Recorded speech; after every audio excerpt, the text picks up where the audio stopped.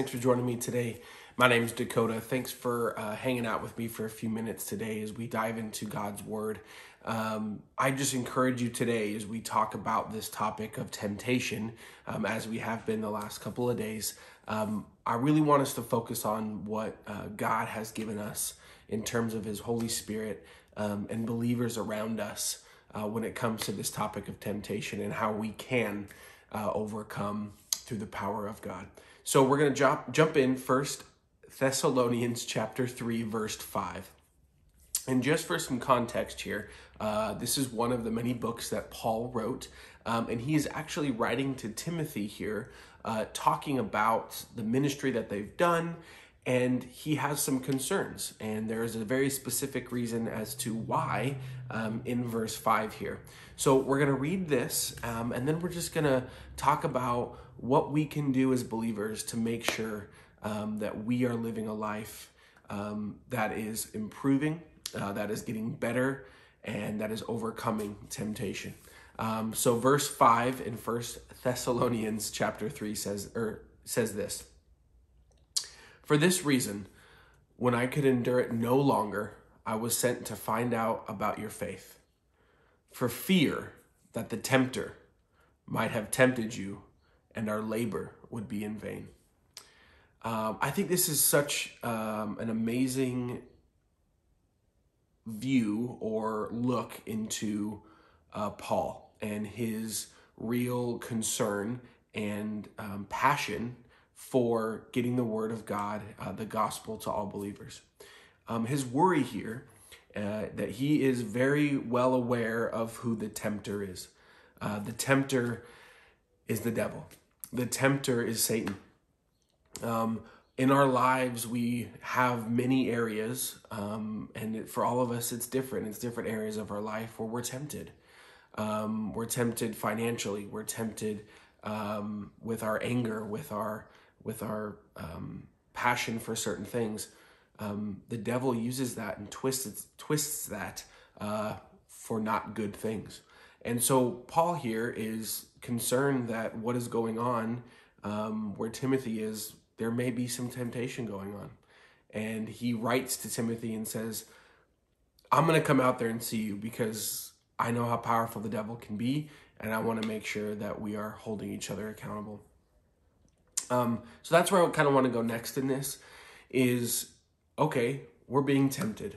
That's going to happen. The Christian life is not easy. In fact, it's pretty tough. You're going to be tempted more because you serve a God, the only God, that is powerful and has already defeated the devil. He's going to do everything he can to make you want to feel down on yourself, negative thoughts that you're not good enough, all these different twists and manipulations. That's what the devil does. But I think it's so interesting here that Paul refers to Satan as the tempter.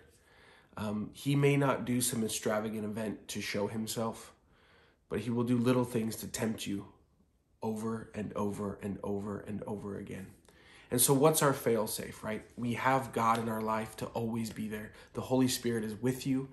He encourages you. He will walk side by side you through anything, and we can get through anything because we have Christ in our lives. But God also put, and this is what is so beautiful about this verse, I think, is that Paul and Timothy are working together here. Paul says, I'm not going to let you do this alone. Hey, I'm going to come out there. I'm worried about you because I know how the devil works. I know that he can tempt you. So Paul comes in. And so for our lives, who are those people in your lives? Who are the people that are holding you accountable? Accountability is such an amazing thing. It's so important. Who are the people in your life that you can go to and talk to and say, hey, this is what I'm going through. This is how I'm being tempted. What would you do? Or how can you help me? And we need to have those people in our lives. Just like it says in scripture as well, iron sharpens iron. We need people in our lives to be there to support us, where we can go to with nothing held back, saying, hey, the tempter is here. In our small group of married couples that we have here at Sun Valley, the group that I'm in, great group of people. One of the topics one night was we talked about foxes in our life. Foxes that will come in and try to tempt things in our marriage or our relationship with our families. We all have these foxes, right, that come up. But what are we doing when we recognize it? Are we seeing it and taking care of it? Or do we see it and ignore it?